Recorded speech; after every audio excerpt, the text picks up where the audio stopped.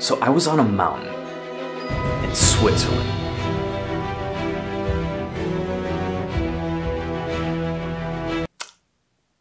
That, just hearing it out loud, I could tell how pretentious that sounded. It's my first time saying it out loud. I promise it gets better. Just stick with me.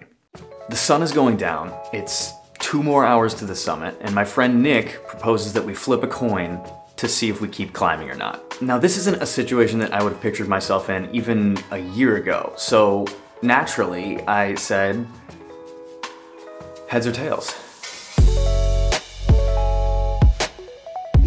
So it's not Everest. We lost the trail a while ago. It's not actually even considered a difficult hike. So now we're kind of just hanging out.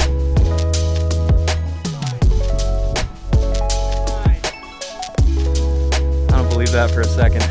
And that's kind of the point. And this is a trail, finally.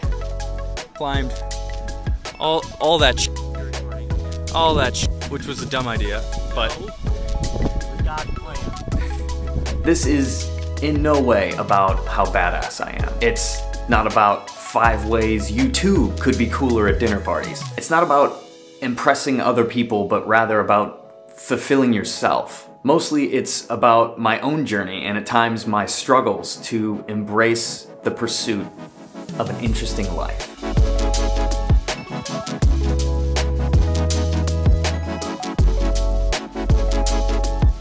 Now, I did not always have a mindset to seek out and embrace new experiences. It wasn't something I was predisposed with. Honestly, for a long time, I was, for lack of a better phrase, letting life happen to me.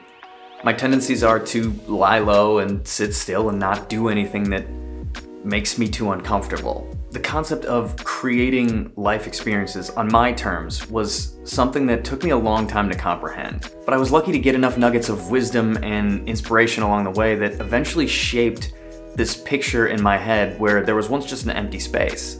And it's a picture of what my life could be. And that's why I want to talk about it. Not because I have like groundbreaking insight that you can't find anywhere else, but because people like me need a push. When I was a kid, my parents loved to tell the story about how they met in Paris on a study abroad trip. How they'd been in the same university for years and had never crossed paths. How they maybe wouldn't have even liked each other had they met at their school. And how they'd actually wanted to start their lives together there in Paris, but it never came together. When you're a kid, there are stories that your parents just tell you, and they don't really mean a lot at the time, but as I got older, this story started to gain more and more traction with me, and it started to mean a lot more to me. In it, there's almost this warning of what can happen if you don't seek out experiences for yourself. If my mom and dad didn't both decide to take that trip separately, then I might not be here. They might have never met. And on the other end of it, if they ended up living in Paris, I'd be French, I guess. Would I be French? The point is, I had this idea in my head that there was just a path laid out for me. All I had to do was just keep on living and life would just happen. And as I was getting older and this story was rattling around in my head, I was slowly realizing that that's not the case. So fast forward to college, and my girlfriend, Amber, she's my wife now, she was talking to me about us going to Chicago for the summer, doing internships, and trying to live there and see what it was like. And I remember the conversation so vividly because I remember telling her, essentially, yeah, but isn't that gonna be hard? We don't have money or a place or anything. How are we gonna do that? And I just remember her response so clearly because she said, yeah, it's gonna be hard, but I'm gonna do it, so you can either come with or not. Fair enough. I guess we're doing this. It's also a little bit like foreshadowing for what marriage is like, in case you're wondering, but that's a totally different story. The funny thing is, I had spent my whole life dreaming of living in a big city, leaving my hometown and going somewhere big and exciting. And now that we were talking about doing it, I was gonna avoid it just because it's hard. You guys can probably see how backwards that is, but it took me a second to get there. So for honestly the first time in my life, I made a decision to do something that I knew was gonna be hard, I knew would be uncomfortable at times, but I knew I wanted the experience, so I went and did it anyway.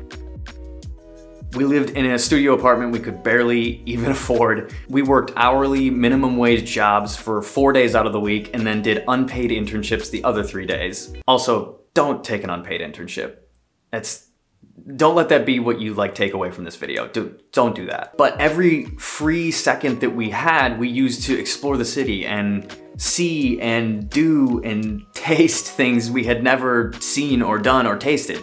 And this, for me, really was the experience that flipped my perspective. It gave me the will to override the internal monologue I have to just take it easy and take the easiest way out, always. Because I was experiencing firsthand the rewards of pushing past that limit that I just kind of inherently set for myself.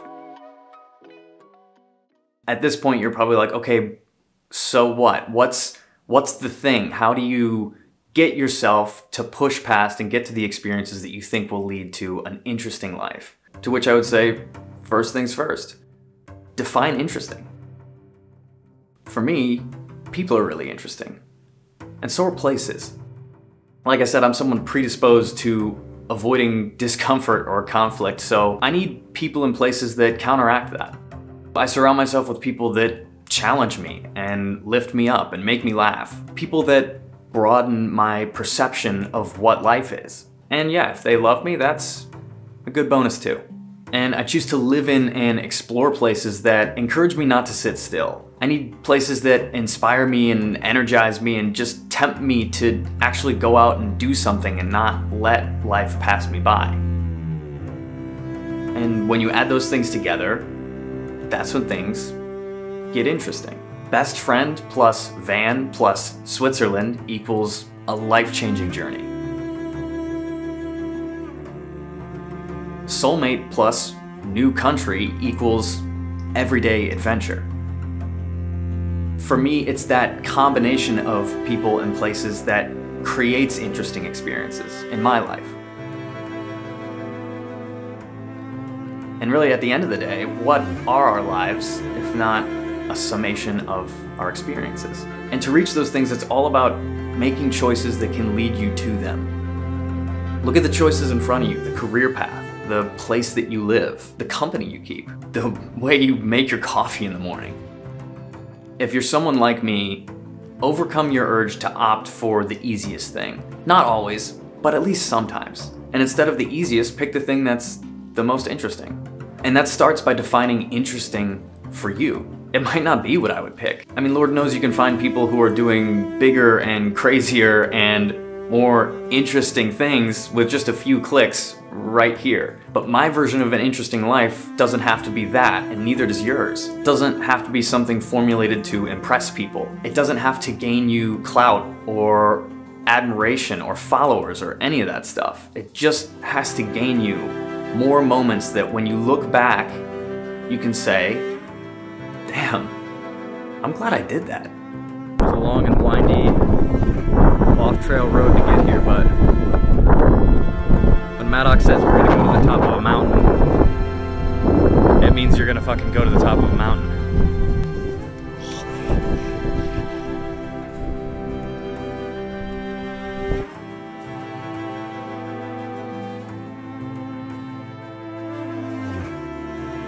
If you like this video, subscribe, stick around. I do a lot of different things on the channel about travel or things that I'm just curious about. And lately one of the things I've been doing is vlogging my everyday life in Germany. And obviously I had this constant battle of wondering if my life is interesting enough to vlog.